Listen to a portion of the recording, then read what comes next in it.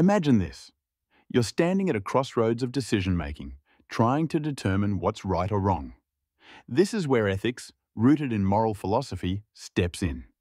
The age-old question: how do we determine what is moral? Ancient Greeks introduced us to virtue ethics, focusing on character and virtues.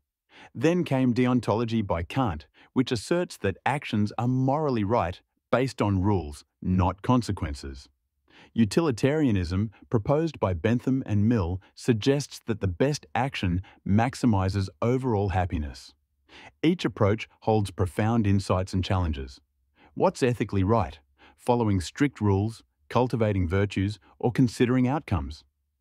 Ponder on this. Is there a universal moral truth, or does morality shift with perspectives?